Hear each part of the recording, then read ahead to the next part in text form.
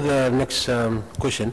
We really agree with what you've said, and that's one of the reasons why access is very critical to the Pacific Island regions, because as of today, some countries are even holding on their education or promotion for demand because of the limitations of access. And some of the ideas that we have put up here for us to pursue, like having local contents so that the demand can be met on local scenarios, is something that we are working on. And I think by addressing or resolving the access issues, we will probably open up the doors to many other opportunities, like you mentioned. So thank you very much. Next question. I'm Rajendra Paudel from Nepal. I'm here from ISOC Ambassador. Actually, we are working in mountain of Nepal above 4,000 meters, which are almost 3 months, 4 months there is ice, snow. So in such case that their Iceland case and our case seems very much similar. We found very much similar because of temperature change, because of climate change, and also that if we have any problem in one point to another point, then we have to walk through 3 days, 4 days, then have to set up there. Even there is no mobile communication systems. So this, I found a very much similar problems. But in case of, as our experience since 2000, that we are working on expanding such wireless network in mountain region up to in Tibet, around Tibet and mountain region of Nepal, that if we go for the low capacity consumption, that's a low power consumption devices, and which is especially for which use open source Linux open source installing Linux open source applications, and we design our own systems, that will be quite helpful for us, giving early warning for our network when it will be go down. Because right now we are doing one project with the combination with the Berkeley University and Tokyo University. Those few students are working on that project, and that device is working. Before down the network, there is something happen. Maybe there will be hit, will be come in the device, some router or connectivity will be down. So if we use that type of devices in such network, that will be give at least 1 hour before the connection down. So we can at least access through the web. Because there are all web-enabled devices, we can access. Then we can either make replace within 1 hour. If we say any assistant, please do this one, that will be one better part. I can see. I think that is the better part we are doing now. So that is one of the good things. Then one is I'm very much interested with the things that we are using wireless network up to 30 kilometers in line of sight. So are the islands are far than more than 30 kilometers? That if that are less than 30 kilometers, then we can use wireless, or even we are using 2.4 gigahertz, and this backhaul, we are using that one. If they are, and still they are working even up to 70 kilometers. They are working up to 70 kilometers in mountain. I'm not sure that it is different between mountain and the island.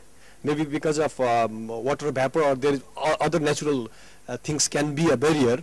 But is it possible that you can use wireless up to 30 kilometers or 70 kilometers of distance?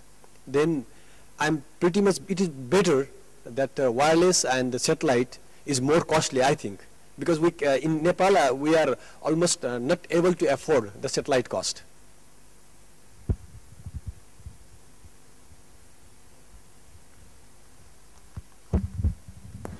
Thank you. That's quite true, and we'll take note of that, and perhaps outside we will share some or exchange some of the lessons or experiences from you. Thank you very much.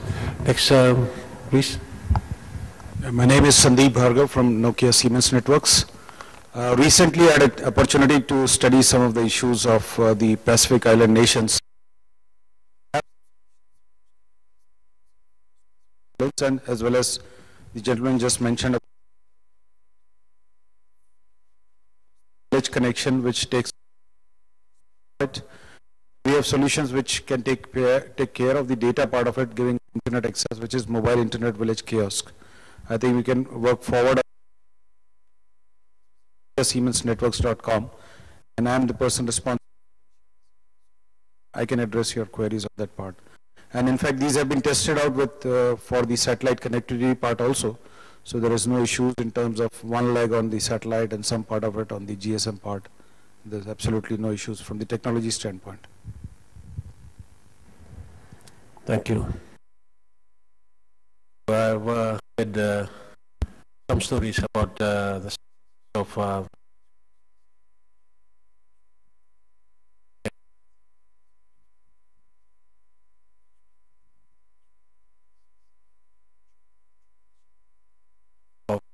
the people like common.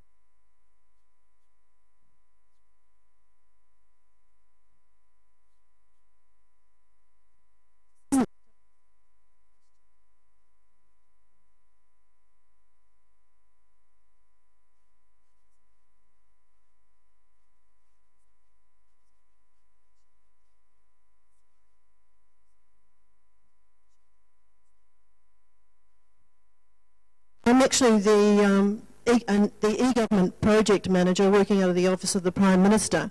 And so the whole thing about e-government means it's really, really important islanders at least get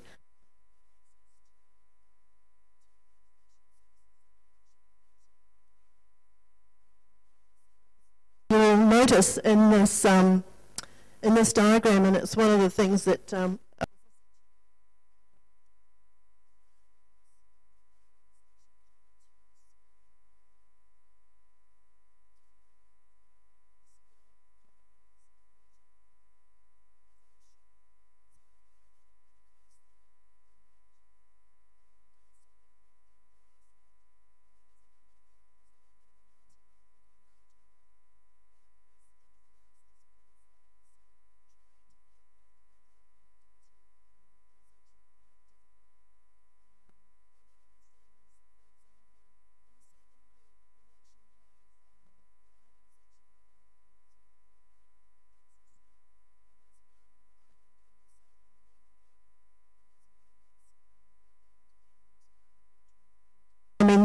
we've only got one provider, telecom provider, so you know, it does make it a little bit difficult, and it's quite expensive, very expensive.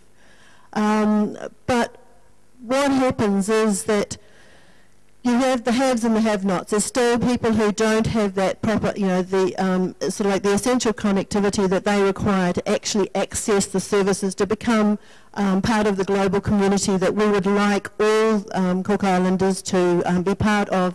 And so, you know, like listening to some of your suggestions, it's really great. The guys have done a really good job in sort of like highlighting what the real infrastructure issues are. It's really, you know, that for all the Pacific Islands, I think one of the things that has actually been identified is that regional cooperation. I cannot believe, I mean, and of course it's at a government level. I mean, it's at a level that it's beyond us. We've actually got to lobby more with the governments to actually get them working cooperatively so that we can actually look at some regional solutions, and I think that's really what the core thing is.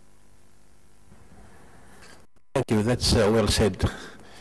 Any comments on that? Any further comments?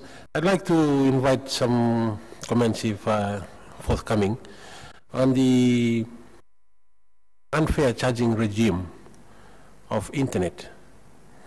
Now we've heard a lot about internet to be left open and leave things to the market forces. But as you can see, as years goes by, especially for the small islands in the Pacific Islands, with the full circuit payments, and knowing that you could be paying only half of that because the other half would be paid from the traffic that comes inbound from the US. Do you think we should have a review of that, or should there be some form of intervention to see these charging regimes and work in a balanced way so that the Pacific Islands could at least have some cost savings and be able to roll out more internet services. That's a question I want to hear if there's any comments from the floor or any suggestions.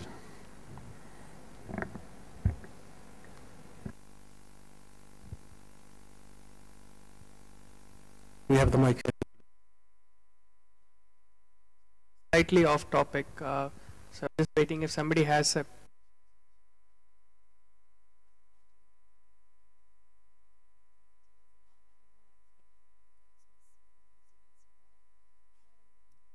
of this issue about unfair pricing.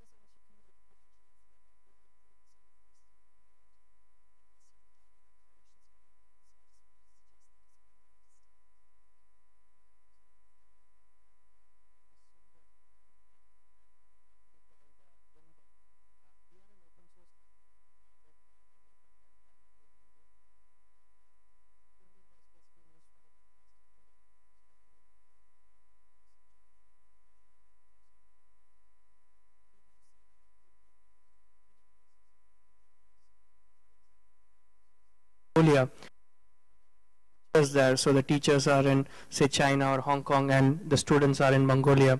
And similarly in New Zealand and other places we have users.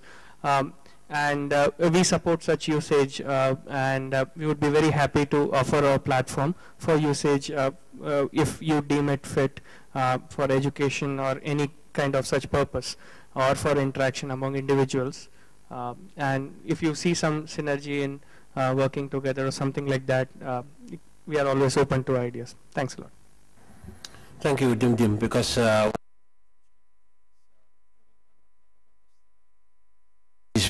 from Tahiti. Is he still online or he's gone? Okay, all right. We've reached the end of our session, and we would like to thank you very much for your attentions and your patience sitting here and listening to our issues, and also the suggestions you made. Can I ask you to join me to thank the speakers as well with hands, please?